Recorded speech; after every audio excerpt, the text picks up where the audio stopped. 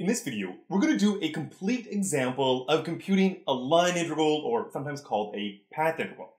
In my previous video on line integrals, I introduced the big formula, the big idea of line integrals, and the link to that video and the rest of my vector calculus playlist will be down in the description.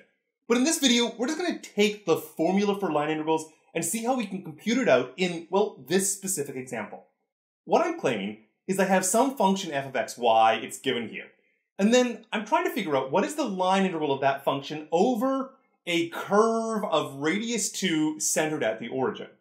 What this looks like visually is something like this. Now there's two things to point out here. First is along the bottom, we have that curve, which is our circle of radius 2 centered at the origin.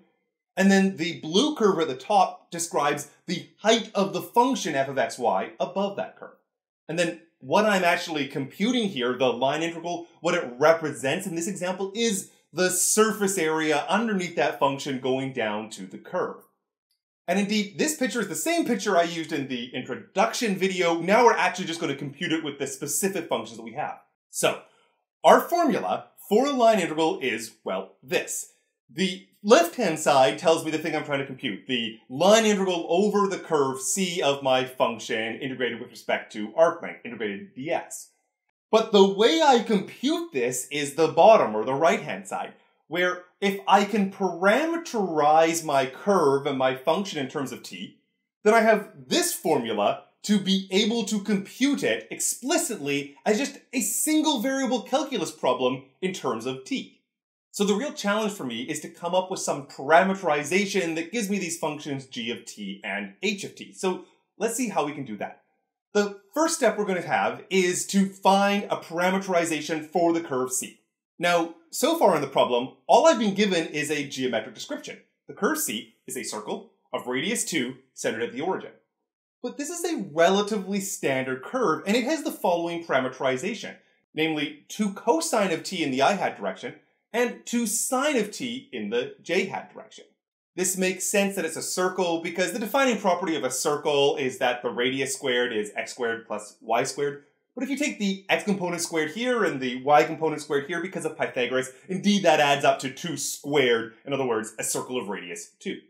To align with the previous formula, the 2 cosine of t we call g of t and the 2 sine of t we call h of t. So the x and y components get those names, g of t and y of t respectively.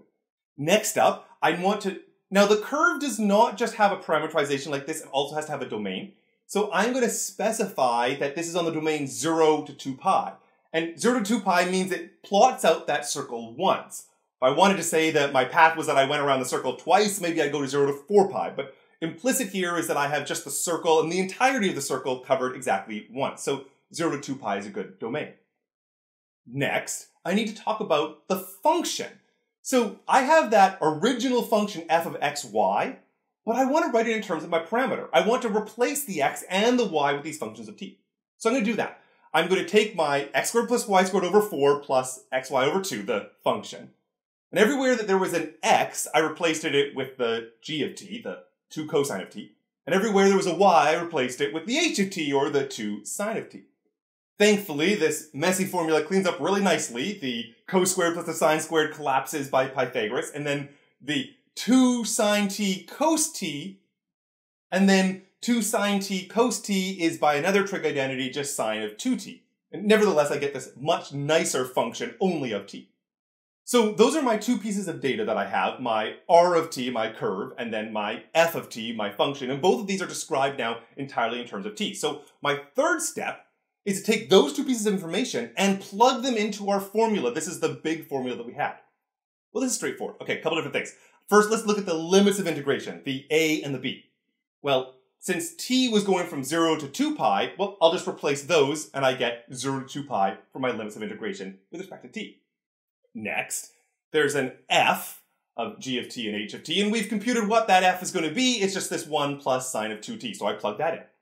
And then finally, underneath the square root, I have my g prime, which is 2 cosine t, and my h prime, which is 2 sine of t. I plug those in as well, and I get this new expression. This is substituting in the functions I have.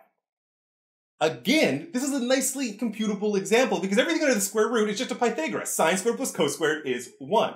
And so because of the 2's, they squared up to 4, and the square root takes them back to 2. Either way, all of that just simplifies to 2. And then this is an easy enough integral. If you want to, you can test it out. It is equal to 4 pi. And so my final answer then, if I return back to the original problem, so having this particular line integral, my final answer is that the line integral of this function is just equal to 4 pi. This video has been part of my series on vector calculus. If you want to check out that playlist and the playlist to any of my other courses, check it out down in the description. If you have a question, please leave a comment on this video and I'll do my best to answer it. Give the video a like finally for the YouTube algorithm, and we'll do some more math in the next video.